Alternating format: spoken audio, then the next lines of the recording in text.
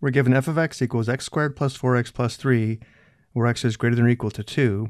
We have this domain restriction to make sure that f of x is 1 to 1 and has an inverse function. We're asked to find df inverse dy at y equals 12. Instead of determining the inverse derivative function value at y equals 12 by determining f inverse of y and then finding its derivative and subbing in y equals 12, we'll use the fact that the derivative function values of f of x and f inverse of x are reciprocals of one another at corresponding points. For example, if f of a equals b and f inverse of b equals a, f inverse prime of b is equal to 1 divided by f prime of f inverse of b, and since f inverse of b is equal to a, we can say f inverse prime of b equals 1 divided by f prime of a. Again, the derivative function values f inverse prime and f prime are reciprocals of one another at corresponding points. However, to use this formula, we'll first have to determine the x value or input of f of x that gives an output or y value of positive 12. So we'll begin by setting f of x equal to 12 and solving for x.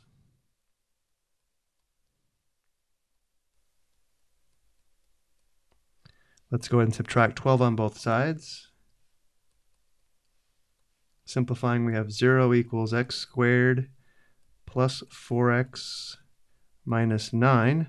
Unfortunately, this is not factorable, and we'll have to use the quadratic formula, which I've included here on the right, where in our case, notice a is equal to 1, b is equal to 4, and c equals negative 9, which gives us x equals, in the numerator we have negative b, which is negative 4, plus or minus the square root of the quantity b squared is 4 squared, minus 4 times a is 1, times c is negative 9, all divided by 2 times a, which is 2 times 1.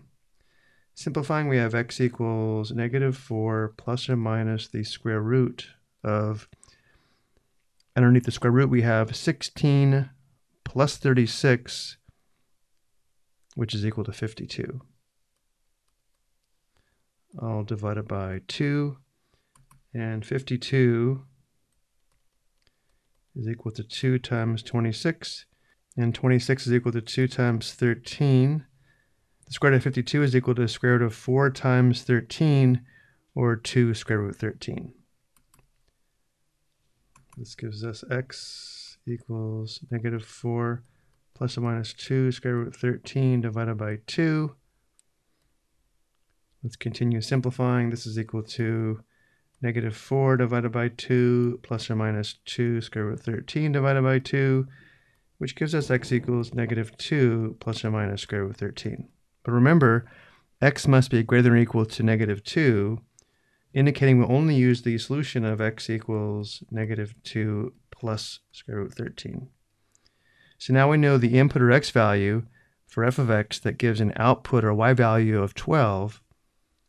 We know that f of negative 2 plus square root 13 is equal to positive 12.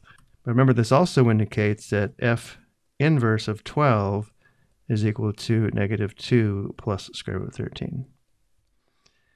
Now remember, our goal here is to determine df inverse dy at y equals 12, which is f inverse prime of 12, which we know from our formula is equal to 1 divided by f prime of f inverse of 12.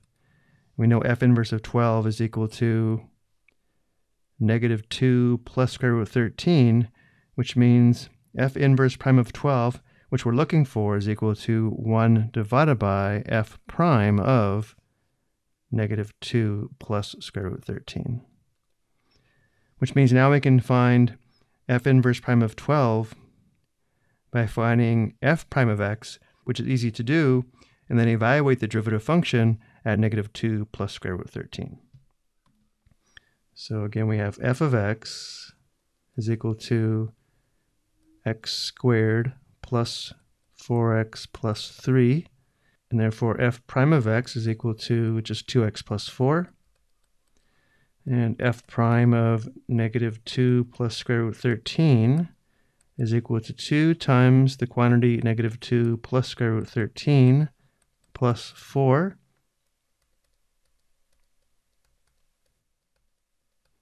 Distributing, we have negative 4 plus 2 square root 13 plus 4. So now we know that f prime of negative 2 plus square root 13 is equal to 2 square root 13. So finally we can determine df inverse dy at y equals 12, or f inverse prime of 12, which you now know is exactly equal to 1 divided by f prime of negative 2 plus square root 13, which we know is 2 square root 13.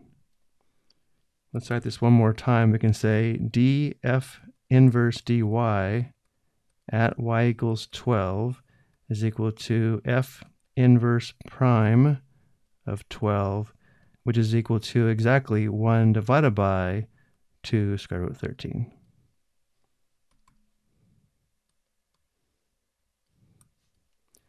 I hope you found this helpful.